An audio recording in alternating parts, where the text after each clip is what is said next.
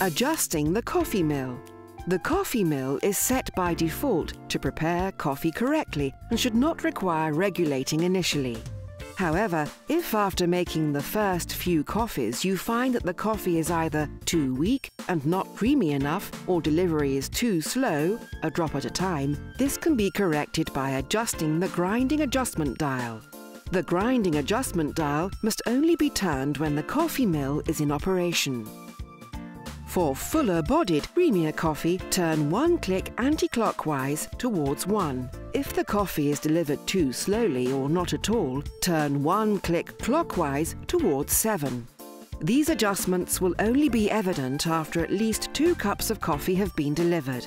If this adjustment does not obtain the desired result, turn the dial another click.